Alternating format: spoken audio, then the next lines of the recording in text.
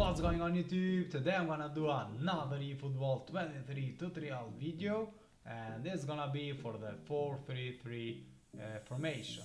So here we go guys, this is my dream team on eFootball 23 and this is not my formation that I use on the game, and if I get at least 100 likes on this video I'm gonna show you my formation and explain all the instructions and tactics. So yeah guys, go to the tactics, then go to the change formation and get the 4-3-3 formation. After you get this formation, you have gotta get a left winger forward, a center forward, a right winger forward, 2 CMs, 1 defensive midfielder and the usual defensive line, and also the goalkeeper. After you do that, go and get the team play style as odd wide.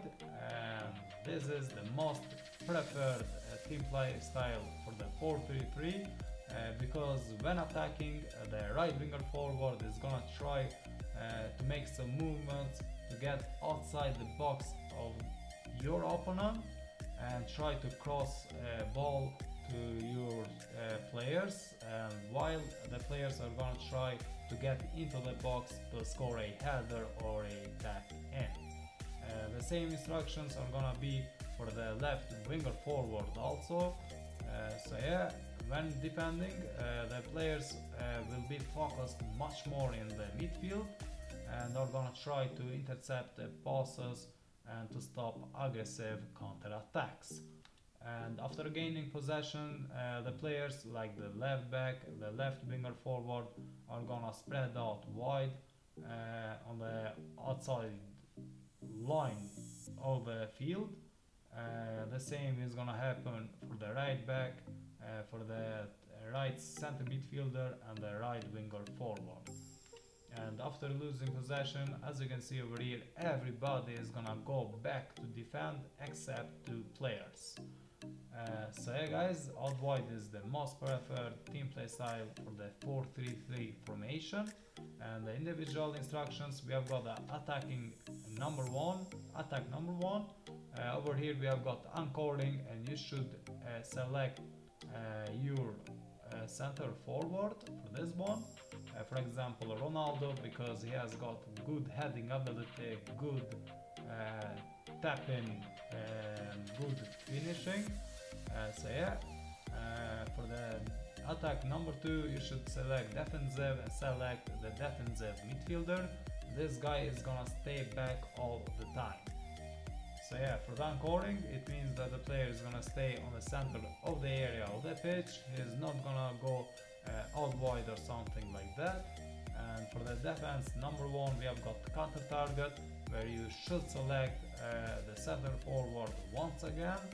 So this player won't come back to defend, he's gonna be ready for every counter attack you make. And for the defense number 2, you should select the fastest left winger forward or the fastest right winger forward. So for me, I've got Neymar, who is the fastest right winger forward on my team, and he's gonna be ready to wait for a ball and go for a counter attack and cross a ball, because everything is connected from the team play style to the individual instruction. The reason why is everything connected is because on the team play style we have got the odd wide when attacking, the right winger forward, which is now as counter target, is gonna wait for a ball and try to cross it, whereas we have got the center forward, the Ronaldo, who is now anchoring and counter target, who is gonna wait for that ball and score with a header or a tap in. Then we have got 2 more players as bonuses who are gonna get into the box.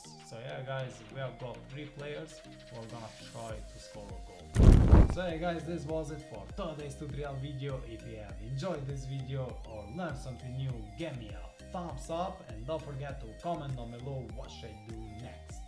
If you haven't subscribed yet, click the subscribe button over here if you want to see more of my eFootball videos. Thanks for watching and see you on the next video.